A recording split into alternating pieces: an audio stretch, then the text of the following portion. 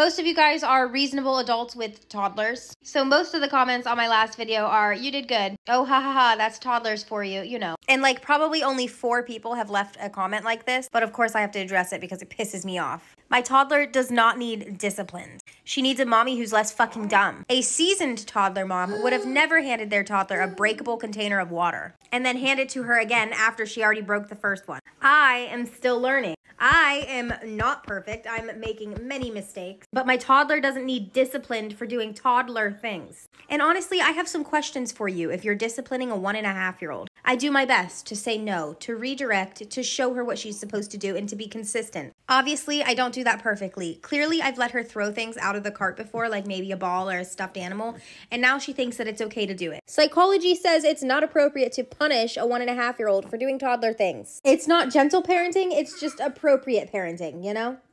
And then there are outings that go like this. We've been in TJ Maxx for 45 minutes, just walking around and chilling. I'm relaxing. Every day is different.